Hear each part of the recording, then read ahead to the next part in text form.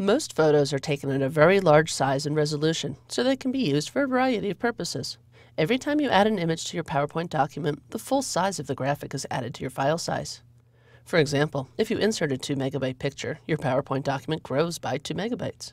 If you have a lot of graphics, your file size can become unwieldy. It can make PowerPoint slow down, or even crash. And it can make it impossible to email your file. Compressing your images allows you to specify the quality of the graphic so that you can discard extra pixels, keeping your file size as small as possible. In addition, if you have videos embedded in your presentation, if you trim the beginning or end, you can use the compress tools to delete the extraneous footage. Trimming videos is covered in detail in the PowerPoint 2010 Audio Video In-Depth course. Let's take a look at this file, 706 Compress, in Windows Explorer. Here I can see that it's almost 142,000 kilobytes, or 138 megabytes. That's pretty large. Certainly too large to easily transfer to another computer over the internet, and it may make your PowerPoint very, very slow. So let's compress our images. Now note, if you are planning to apply artistic effects to your images, compress your pictures first, so that you don't reduce the quality of your special effects. I'll start by clicking on one of my photographs. Do note that compressing doesn't work on shapes or some clip art. On the Picture Tools ribbon that appears, I'll click on the Format tab. On the left-hand side, click on Compress Pictures. Now let's take a look at this dialog box. Apply only to this picture. We'll just compress the one picture that I'm clicked on. We want to compress all the photographs in this slide deck, so I'm going to uncheck this check mark. Delete cropped areas of pictures. We'll completely remove areas of an image that you've cropped.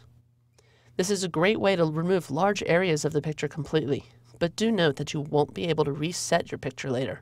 Target output determines how much compression PowerPoint will apply. Choose according to your final purpose. PPI means pixels per inch.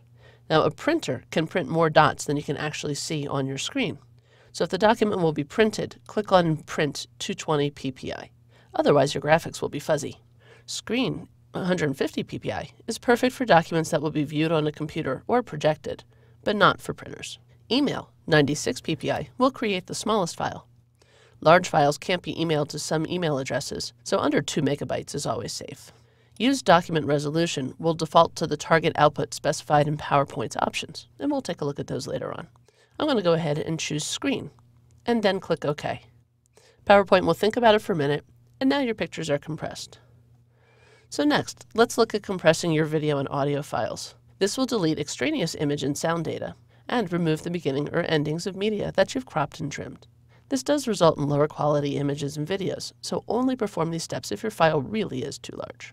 First, let's save a copy of our presentation so that we can always go back to the original.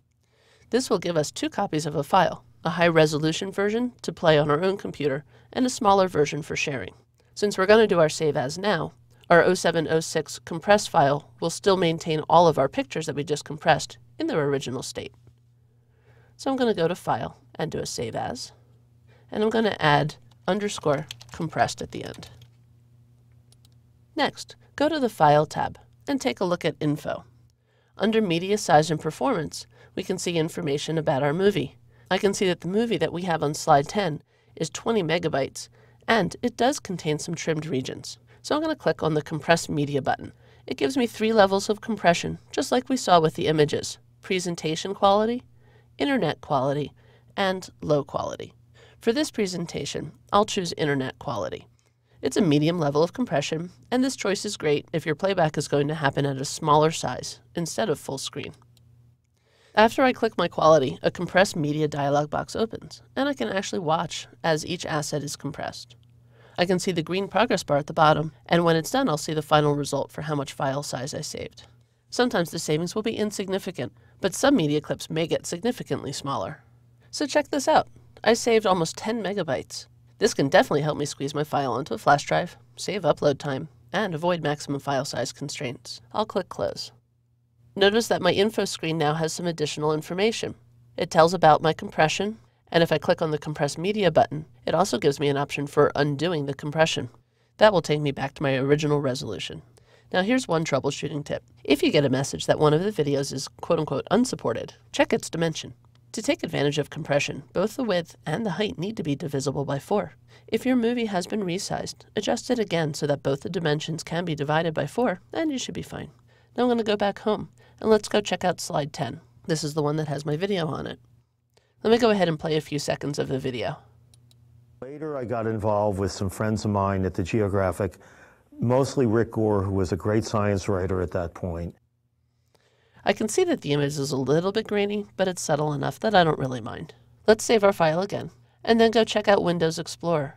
Whereas my original file was 138 megabytes, my new file is only 10.2 megabytes. That's a huge savings, at only a small sacrifice of quality. Now let's go take a look at the default settings for compression. Go up to the File tab, and down to Options. Click on Advanced, and over here look at Image Size and Quality. Compression defaults are applied to just this one document. Discard editing data will automatically delete all the information about your original image, and you won't be able to use the Reset button to start over again.